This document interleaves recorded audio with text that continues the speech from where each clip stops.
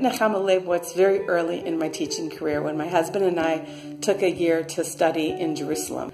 So one of the very important things that she taught us, as she taught everybody, was how to ask a question. She said that if you asked a question that the person could then answer, lama lo, why not? That was an unsophisticated question. She would come around and she would look over everybody's shoulder and she would look at it and she would read it and she would say, Ken, lo, lama lo, Ken. And I would be sitting there shaking in my boots, hoping that I would get a Ken. You know, you only got a Ken if you really did it right.